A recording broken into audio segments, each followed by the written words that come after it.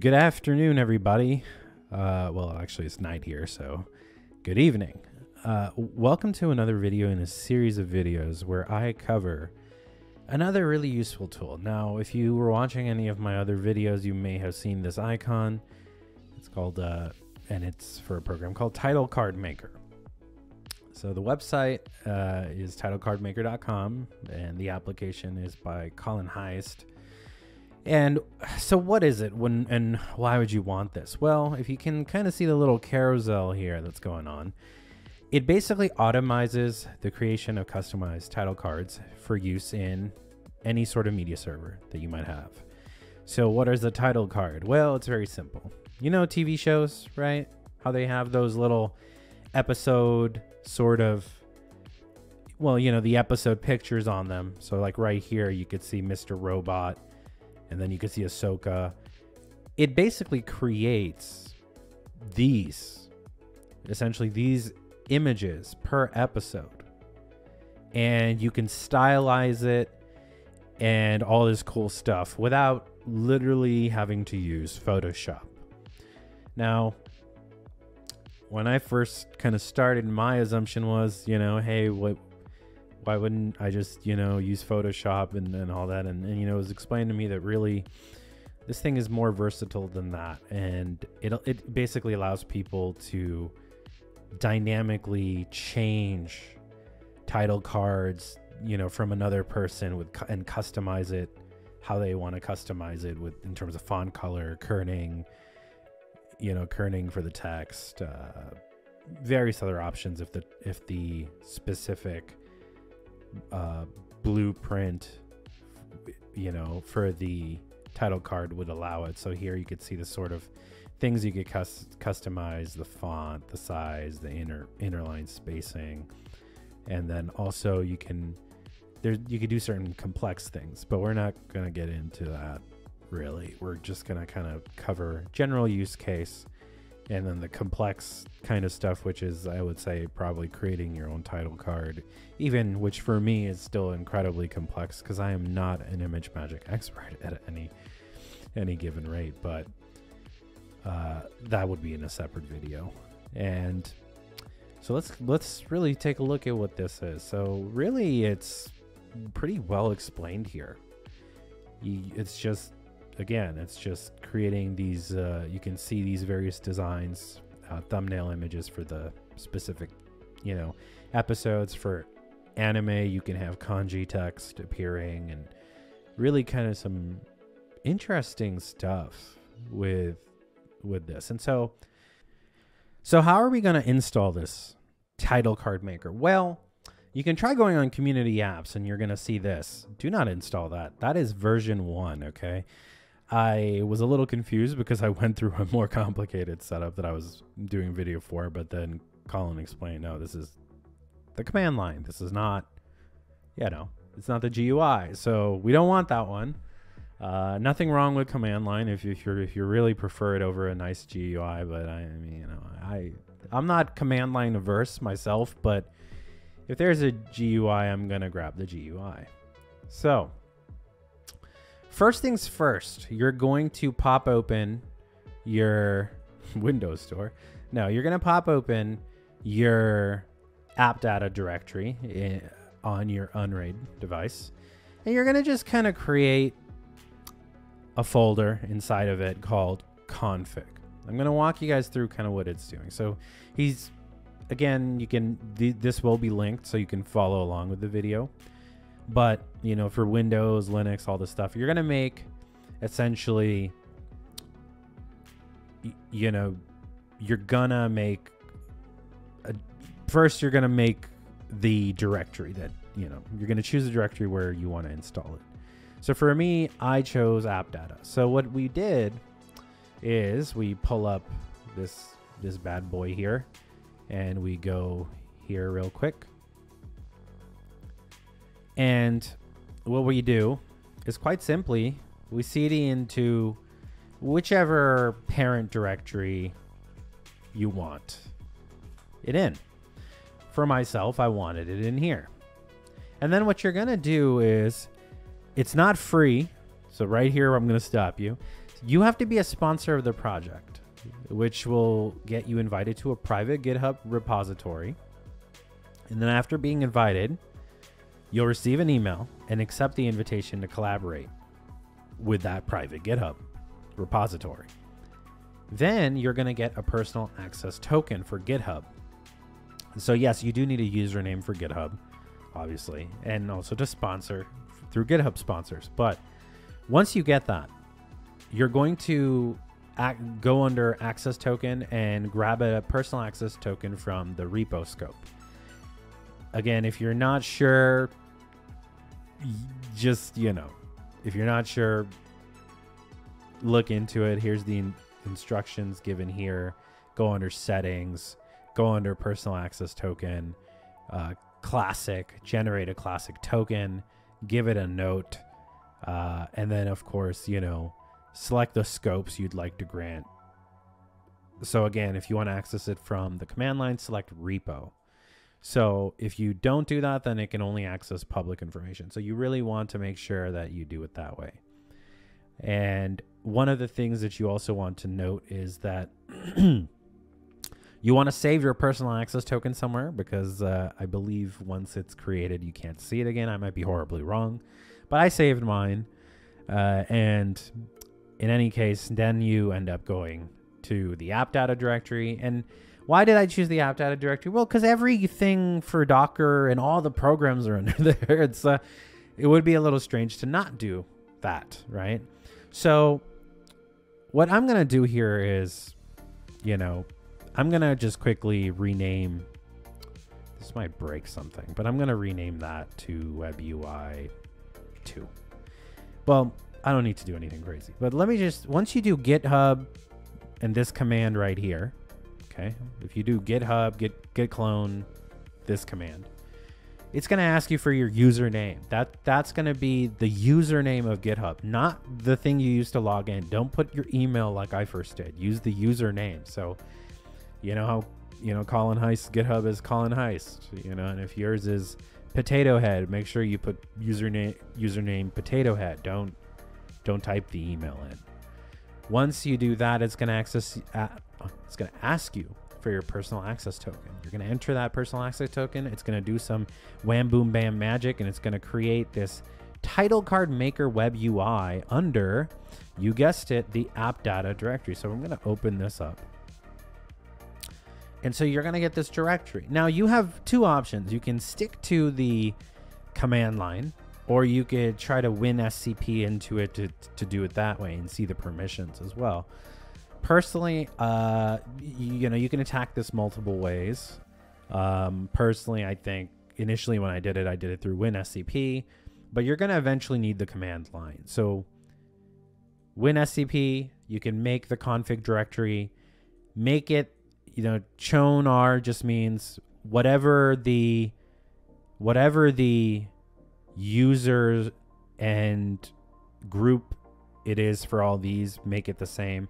For unRAID, it's probably going to be user 99 group, or PGID, process group ID, would be 100 being users. So by default, unRAID creates app data sort of structures through those groups. So that's what you want to do. And then, or you could run this command, and here he tells you which one to do. Now you have two options, okay? You can run it through Docker or non-Docker, okay? I'm not even going to cover non-Docker because I'm not a fan of I don't like the whole Python web, the Python environment sort of thing. Let's stick to Docker, okay? Docker, remember in the Docker video I explained it's a development environment, but a lot of people now use it for production level distribution because it is pretty stable at this point and all that good stuff. So once you have that directory and the config file created, you're going to make the Docker image. So what is that? And let me, again, if you watched the Docker video, you should know, but I'm going to go ahead and give a very simple summary just for those people who need a refresher, right? I'm not going to assume just because you watched one video, you're an expert at it.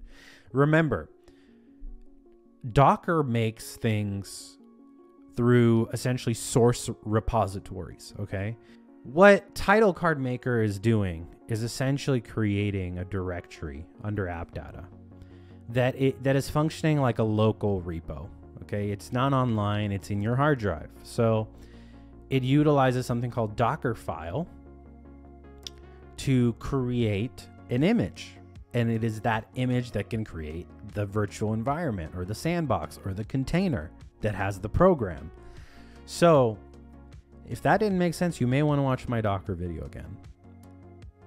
But now, one of the things that I want to mention that I didn't mention in the Docker video is the Docker Compose right here. Docker Compose. You can definitely follow what Colin's doing here. That's not a problem.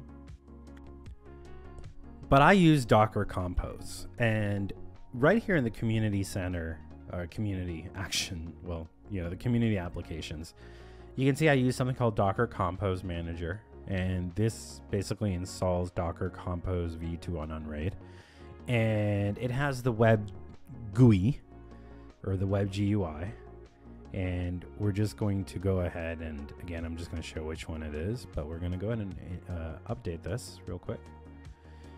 And we're going to just quickly update this on my end here and pretend like you're installing it on your guys' end.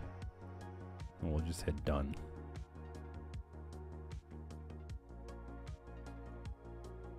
Okay, there we go. And it's been updated. So I go under Docker, and then you get something like this that comes up essentially. Now, what I want to overview very quickly is, again, the Docker runs without the command line, and it gives it a GUI sort of thing. So what I did was I added a new stack. This is okay, enter the name for the stack, and I called it TitleCardMaker. Now, if you hit OK, it will not put there's a file that's called docker-compose.yml that needs to be in wherever the TitleCardMaker web UI directory is. So how do we do that? So we hit advanced. The directory, you want to point it to mount user app data, right? And I pointed it at this directory, TitleCardMaker web UI. One of the things I want to really highlight is that make sure you don't do this. You see how I put all caps, but then if you look at the directory, it's actually capital W lowercase. So if you don't follow the exact capitalization, it will make a separate directory called, web UI all caps. So be careful of that, and hit OK. And when you hit OK, right? When you hit OK on this one, it's going to essentially create this file and this Docker Compose file. And then you can click this little settings thing. You can hit edit stack. Okay. Now with the compose file, when I hit compose file, again, I pointed it at this directory when it first asked me under advanced. And then this is called Docker Compose. So there's two ways to do this, really. And there's two ways to do it. I did the image building right within Docker Compose. But realistically, I changed my approach on it. So what I would say is that you perhaps want to, do it another way. And you do want to do it the way that it is mentioned here under not the Docker run, but because, again, you're gonna have to, switch, sometimes grab an update, right? And the way you have to grab that update is you have to git pull. So git pull from the command line. So that way it downloads the Git, and then you can just literally build the image like this. Or you could do it like this, where you put the build command and a context dot means in the same directory as docker-compose, right? So it's going to use the source files from there. And the Docker file, we know it's called Docker file under, you know, the web UI folder, right there. And it will build the image with this name. So you can run that. You could hit save changes and you could run it. It'll build the image. Then you could edit this again and then remove it. But, you know, it can get tedious. At that point, you may as well just do the command line version for it. So I just wanted to show that option, but I did end up doing the command line myself eventually. And then you want to definitely copy kind of what I did here. So if we look at what Colin does is, you know, he kind of shows what it would look like if you just ran it in the command line. But of course, you know, I think I gave a lot more context here that's more appropriate for unRAID and Docker Compose in general, a little more in terms of, you know, how to link it to an existing network, you know. So again, it's really important to remember that 8 router analogy. If you have all these containers, you don't want them each to look like they have their own router. You want one big router for all of them. So again, when containers are on the same network, in my case it's dash media server, and then this is how I define it by saying, hey, look, there's already a network called media server and it's an external network, so don't try to make it. It will join that network. The good thing about that is, you know, when you start defining settings in TitleCardMaker, you don't have to really reference IP in any. And besides, it's a good habit just to do it either way. Even if the program doesn't need it, it doesn't hurt to have them all be able to essentially see each other in the same network. So again, set your time zone to whatever your time zone is, up to you. Create the volumes path. Remember, a Docker, unless you define the volumes path, it will constantly keep creating the app data folder and deleting it every time you basically get rid of the container. So we want to stop that behavior by defining the persistent path. And then you just want to go up here and save the changes out. You want to go here. And then finally you want to build your image. That's important. When you build the image, that's going to actually build the image. So in fact, I'm going to actually do that myself, and I'm going to kind of show you. So kind of once again, just do this, because remember, mine is already up. Actually, I'm going to go into TitleCardMaker. Always run these from within that directory. Git pull, and see it asks me for my username, so I'm going to enter that in. So once you start downloading with the personal access token from within the directory, you will start seeing, again, all these changes going on here. Very cool stuff. And then it will have created the source files that we use to build the image. So now that I got the poll there, I need to create the image, right? So I want to create the new image. And so again, this is why it's like, okay, well, you know, we want to stay in that sort of command line here. And of course it's going to do that. Of course it's going to do that. Okay, so we're going to go docker build t title card maker latest. Oh, and current directory, right? So now it's going to start making the new image, and it's going to start running all those commands and all that good stuff to make this new image. So it's, again, it's re-downloading, uninstalling what it needs to uninstall here. It's going to just reinstall and rebuild. So you're going to get some scary like messages and you're like, oh no. That's completely fine. And we're just going to let this run and finish. Now, once that image has been built, we need to transfer it into the container as an updated image. So we're going to go into our compose file. We're going to just make sure it's good. Save out the changes. And so since I already have an existing container called TitleCardMaker, I have to remove it along with the image. So we're just, don't hit update stack, go up. I'm going to do this. I'm going to hit remove. And if you already have it installed, you can do remove image. If, let's say, your you have this installed and you need to update it later. So we're going to delete it because the persistent paths are saved under here, the volume mapping.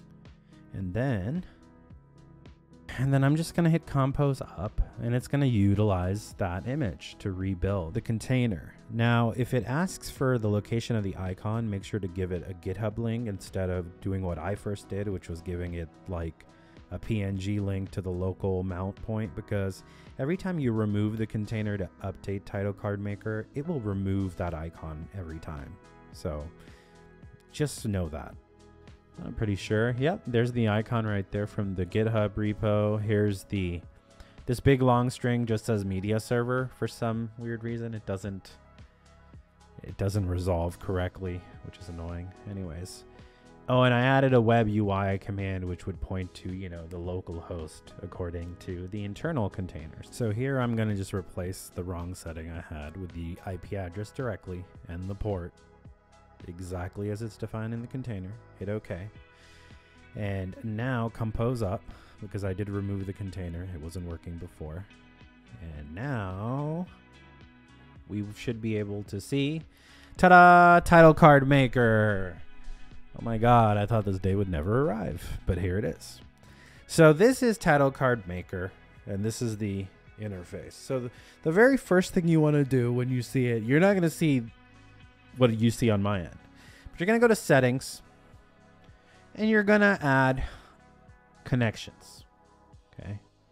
Now under connections, you're going to start adding your connections. So in my case, I did Plex. Okay. And I added the Plex token, okay, my local IP address.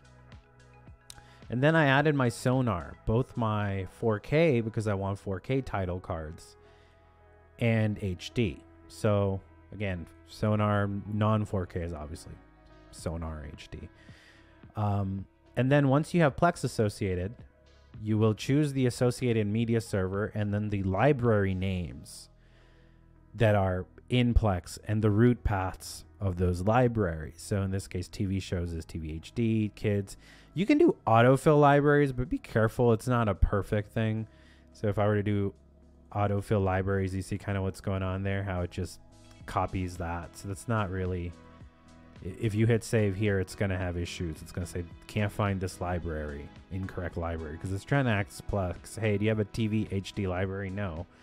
Because Plex is just going to say, well, I mean, like, hey, I don't have a TV HD library. But Plex will say, I have a TV shows library and a TV shows kids library. So you can do autofill to fill in the paths here, but just make sure that these are correct.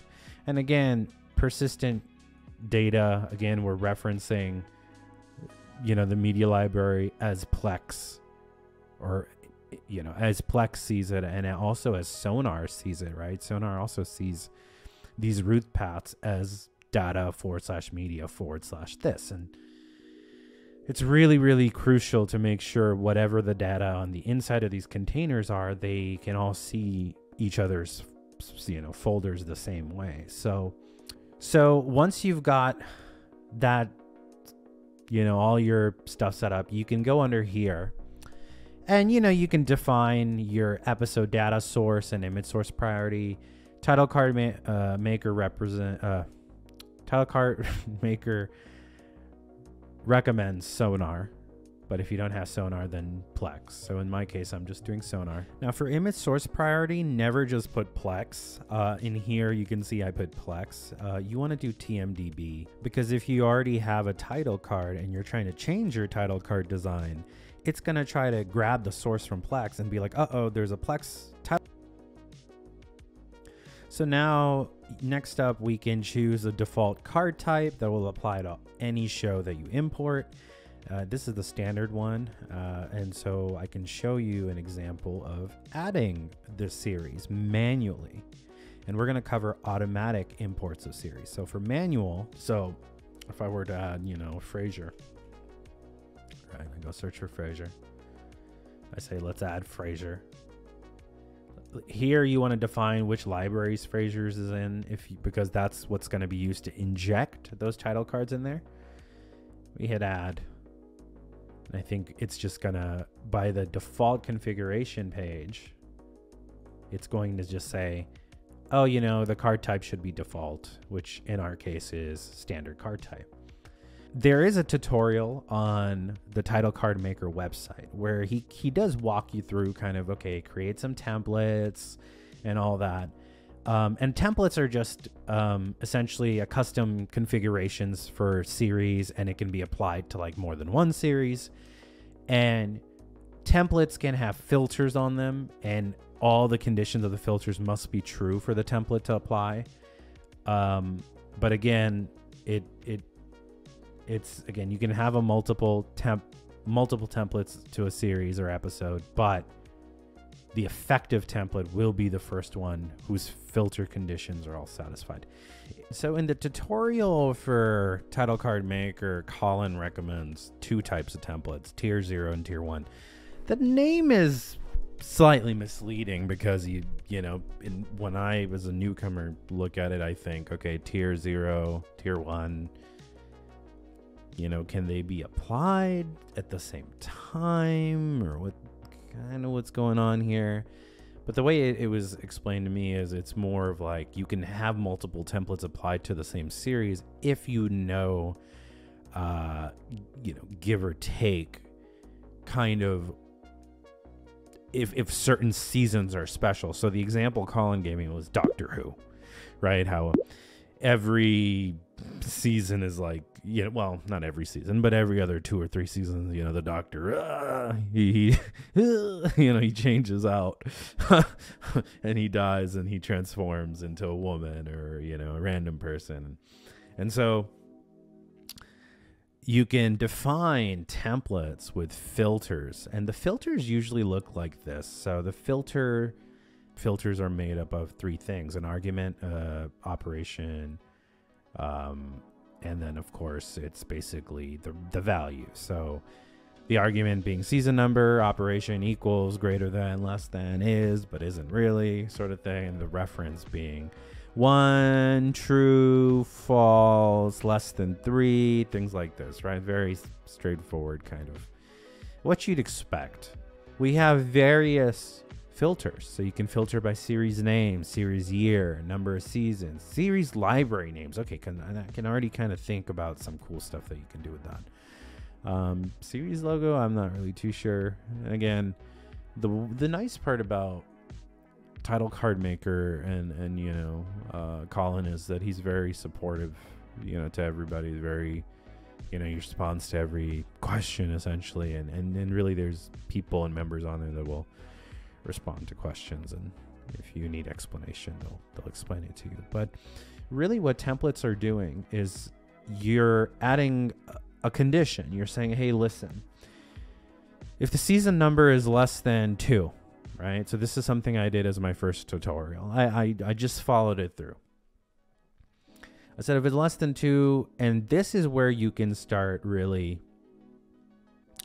doing some stuff with it, right? You can add extras. So we'll talk about that in a little bit, but you can change like the certain card type, or, you know, if you don't want to use the card default, you can define a custom font if the card type supports the custom font, that is. And I do believe that not all card types support custom fonts necessarily, so that may or may not work.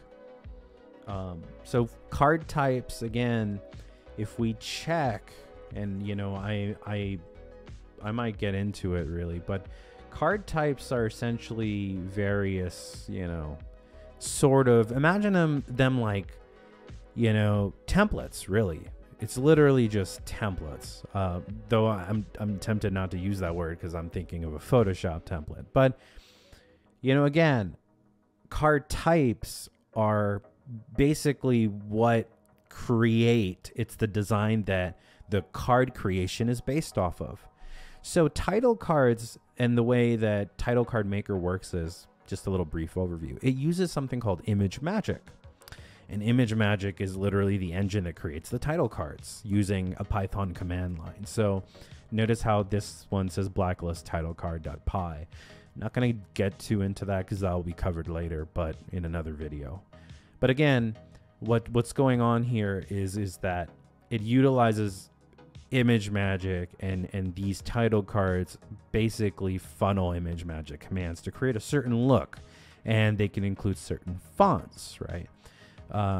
But of course they're different than, and this is really where the confusion can also come in as well. We'll cover it later, but there's also something called blueprints, but we're not going to cover that right now. Just kind of hold on to that at the back of your head. But again, so certain card types will have, you know, certain things you can change about them. But let's see here, for example, if this one. So here, you know, someone just, you know, I mean, there's templates of where, you know, like someone says you could hide this episode 7 up here.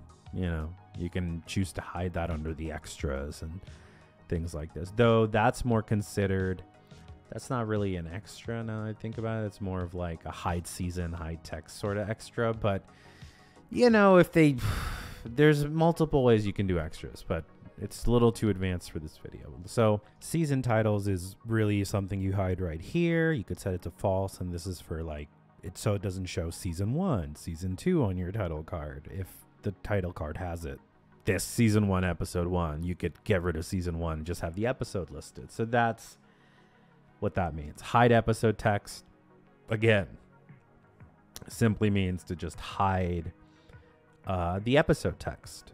Again, it could be episode 1 or it could be episode 07. Depends how the card type defines it in their Python code.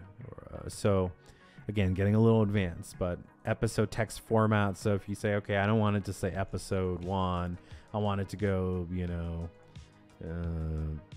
E0, what, I mean, you know, there is a way to do episode text format.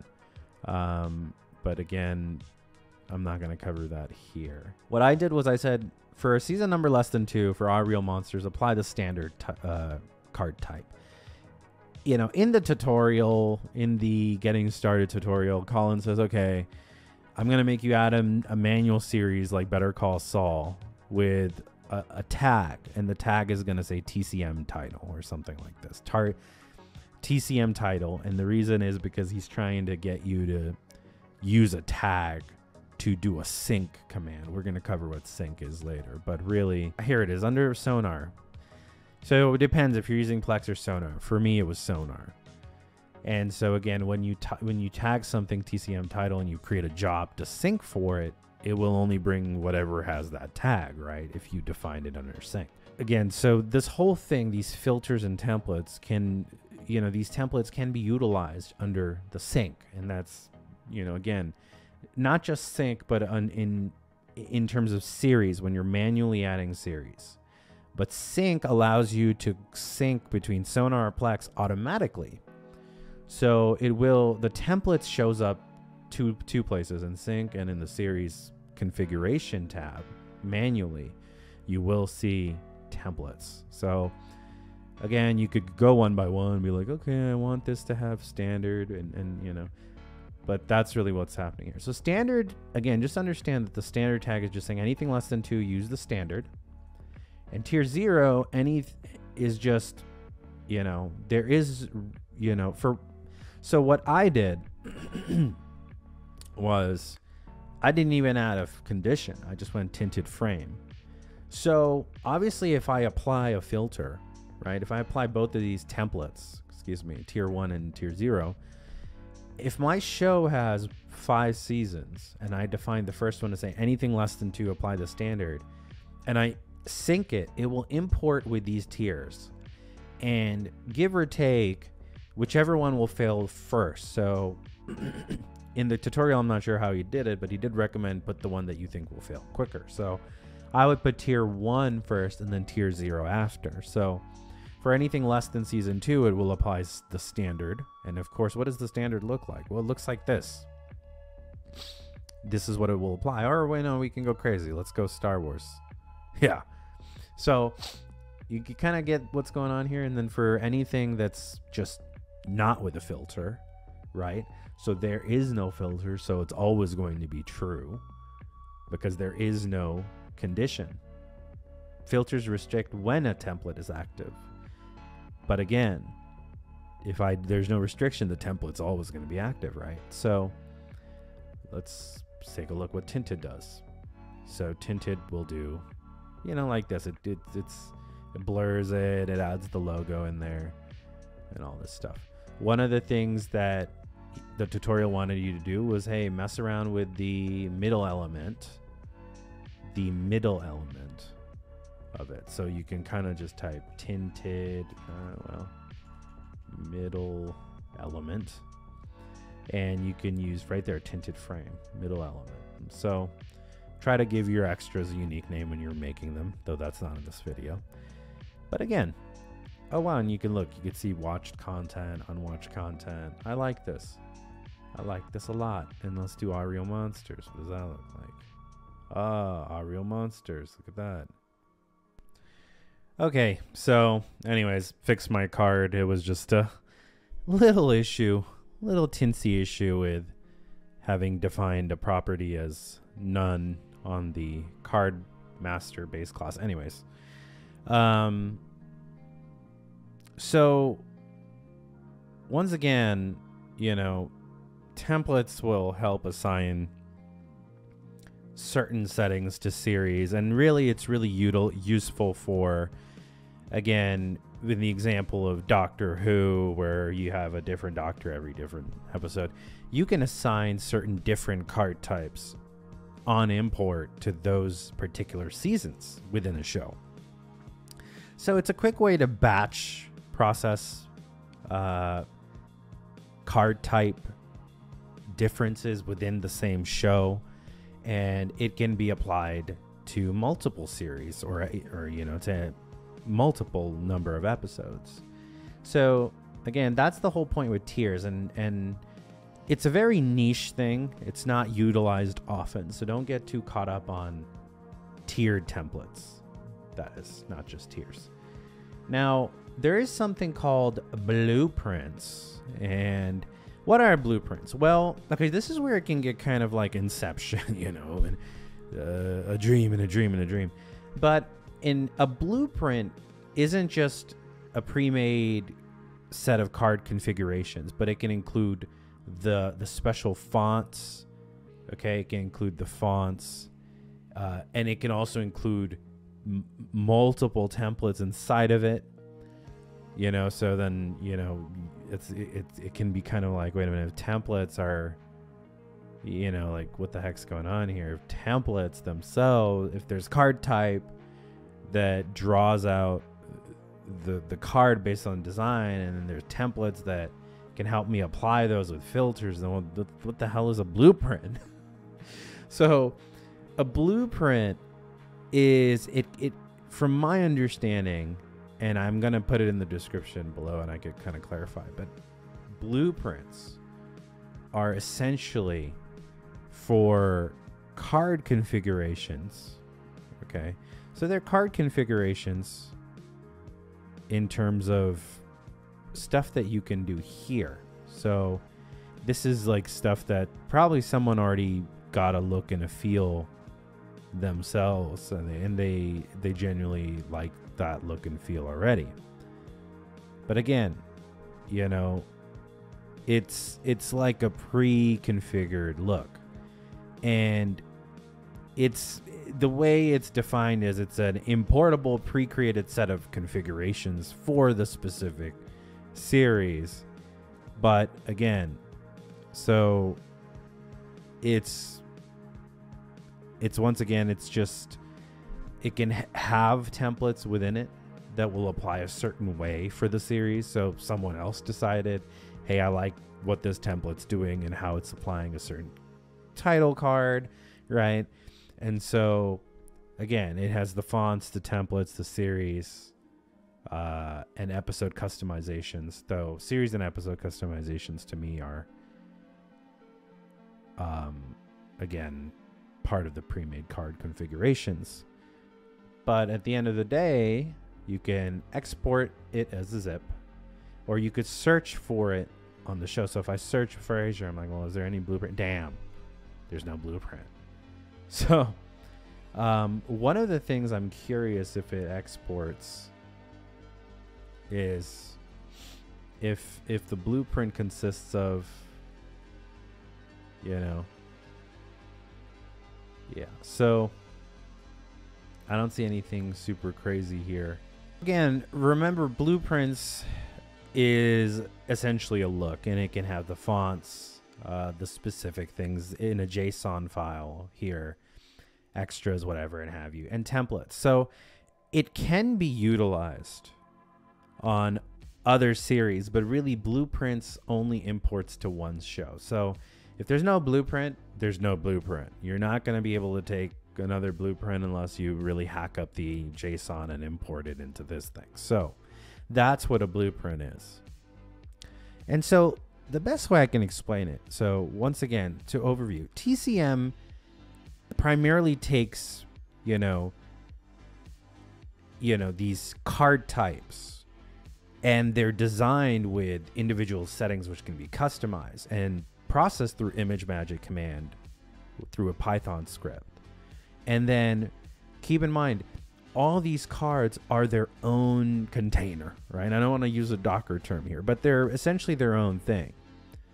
And again, each card has its own certain je ne sais quoi, right? A certain feature and all this stuff. And, you know, whether it can support kanji text, or, oh, this one has like the logo up, you know, this one can show the logo up here and all this stuff. And, you know, again, so someone might say, okay, well, how come there isn't a card type that you can create that gives you every single option under the sun?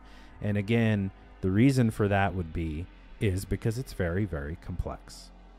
And again, what do we mean by complex? Well, we mean that, you know, already to create just one card type, it requires a lot of ImageMagick trickery and you know, all this stuff. And 99% of the choosers, 99% of users pick a card because of a certain general aesthetic, okay? And so it doesn't really make sense to, let's say, have a colored logo from one card, right? And then the comic, there's like a, let's say, oh, I want, let me get the overlay from Star Wars, you know, in terms of that, and then let me get the, you know, I'm thinking, let me get the something a little more. Yeah, let me get the border from this one and have the border support for this one, and then let me get the, you know, let me get the play button from retro card, all in one, you know, sort of thing.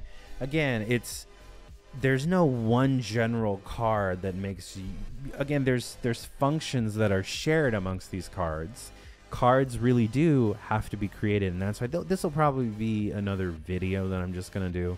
I'm no expert in ImageMagick, and I'm far from an expert in card type creation and Python scripting, but I'm just gonna cover the card that I did. So that's blueprints for you right there, and a brief overview of why there's all these different little elements for certain card types, and kind of a general overview of what is a card, right? What is a template? What is a blueprint? You know, what is, you know, of the nomenclature of TitleCardMaker. Now, let me show you an example. So I have Aerial Monsters here, okay, and I have it pointed to the Plex library, so it will load these in. And I'm gonna say, okay, let me choose the card type, Real Monsters. Let me do color red. You know, I want to do red, and that's a nice save it, right? If we go under episode data, it will scrape, you know, your sonar, right? And sonar will use whatever agent it uses, TV database, right? Or probably TV database, I don't know.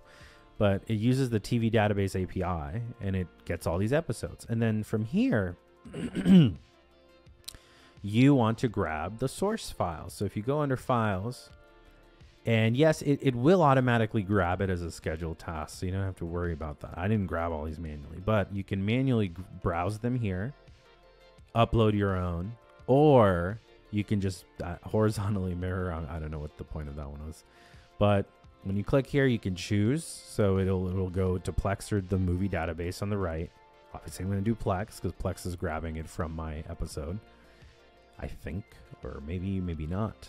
Maybe this is both. Actually, these both are from the movie database. But we pick this one, and then when we pick it, it'll download and it'll show this season 1, episode 1. Don't worry about this name really. And then we go episode data, create card right here like this. It's going to create the card after we download the source image. We hit refresh, and there's the card. I mean, I know you kind of already saw it before, but pretend that wasn't there. And then here's the card again. So if I want to do episode 2, create the card. There's episode 2. So it applies the specific card type that we chose under card configuration, in this case Star Wars, to that. Now remember, under card configuration, there are all these overrides, right? You can change out the font. You can do all these, change the color, alter the stroke width. One little disclaimer: almost all the card types do support these custom overrides under card configuration, but it may be possible you might run into a card that the author of the card type may not have programmed that in, or perhaps didn't program it in correctly, which is possible. And then you're noticing things aren't passing to your card type. So in probably the card type video, I'll kind of mention very briefly the things that happened to me in terms of, I created a custom card type for Real Monsters, but anytime I was changing anything here, it wasn't making a lick of a difference because my code was wrong. The sync is really for importing. Okay, it's to import things. It's not to sync it out. It's not an outbound, it's an inbound. So for example, if we look at here, editing the testing for Sonar, here we chose, remember earlier that I mentioned there was the guide, and you guys should read the guide as well, but there's a guide where he takes Better Call Saul, he slaps TCM test on it in Sonar, and then you apply the template tiers, and then you import it, and you can add all these sort of things, these sort of filters and certain exclusions. And if the series type is an anime, you can exclude all of the anime. Don't bring in the anime stuff if you don't want to. I'm not entirely sure what the reason for that be, but again, I'm sure it has a good reason. Then once that's saved, you're going to go over to this arrow to sync immediately. Alternatively, if you go under settings and scheduler, and this is not the default view, you have to click, this is what the default view will look like. So we'll hit yes, just so I can show you guys the default view. So that's what it looks like. Pretty straightforward. The default view is about loading the title cards, downloading posters, downloading the logos, creating missing title cards, and backing up the database. I did enable advanced scheduler just because I do want to see everything, and so that you can really see all the cron, and then the schedule tab switches to the cron job. So again, remember, it's a cron job. So there's a website where you can kind of check out what it is and what it's doing. But here's a description of the cron job: at 0 minutes, past the hour, every 4 hours. So that's another thing. So the scheduler, the sync automatically will run all defined syncs as part of this task description. And so you don't really have to immediately sync if you don't want to. And it even tells you here all syncs will run in 1 hour, 12 minutes. So if I go under the task manager, what do we got here? We got 1 hour, 12 minutes. Once that's synced, you'll have a bunch of series here with pre-applied templates already ready to go.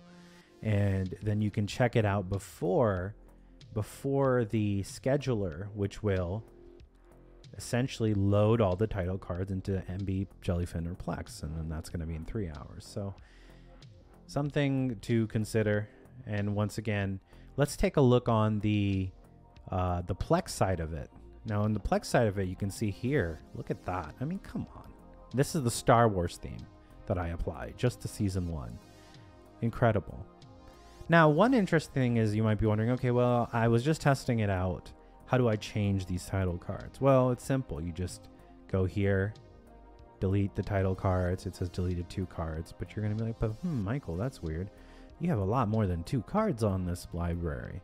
Well, that's true, because this was from an earlier, basically an earlier title card sync that I didn't show on the tutorial, where it generated it for the entire seasons. Now, one of the things that I want to mention, if I actually click this pencil icon and go to poster, is if you take a quick look, you could see my custom title card right there. You see this? If I click save here, you see this right here? You see that? That's my custom title card.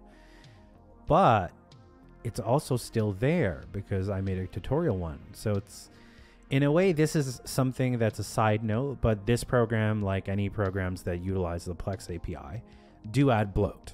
When they do things behind Plex's, back, essentially, as a modification of Plex to do cool things, like create title cards, it creates something called bloat. So Plex cannot remove it. So I can't go in here and hit poster and hit, I can't delete this. They will keep stacking. So you have 2 options. Be very careful when you're generating and syncing the title cards. Or your other option is to run PlexImageCleanup, which is covered in a completely different video, which you could watch there. Plex Meta Manager, go to PlexImageCleanup.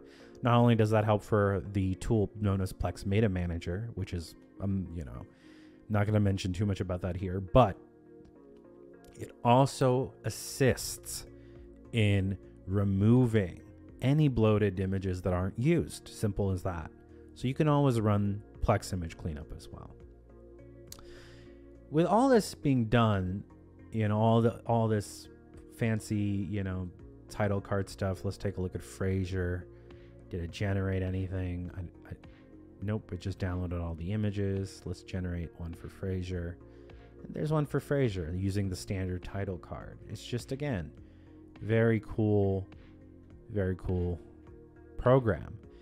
And it just allows you can do crazy things, right? Like with me, I did one just for a custom card type, just for Real Monsters. So could I certainly apply that card type to a Frasier, I wonder? Yeah, of course. All I have to do is just click card type, hit Real Monsters, hit save, hit episode data, hit generate, hit files, hit view. And all of a sudden we're seeing the play again status, which I set as, the default, but the watch status. But again, we're seeing that here. The good son, right? Why is Grumble here? So there's a lot of cool things that you can do. You could do a card for that. But really the general use case is you pick one, and at least what I've seen in the community is they pick one title card and they just use it across all of their library. And so there's a beautiful standardized, kind of a fancy, sleek appearance to it. So anyways, guys, that is TitleCardMaker by Colin Heiss. Go ahead and check it out and support him. Great program. Must have, in my opinion, if you're getting into really serious server customization and adding the bells and the shiny whistles to it. So once again, guys, catch you next time. Hope you found this video helpful. Take care.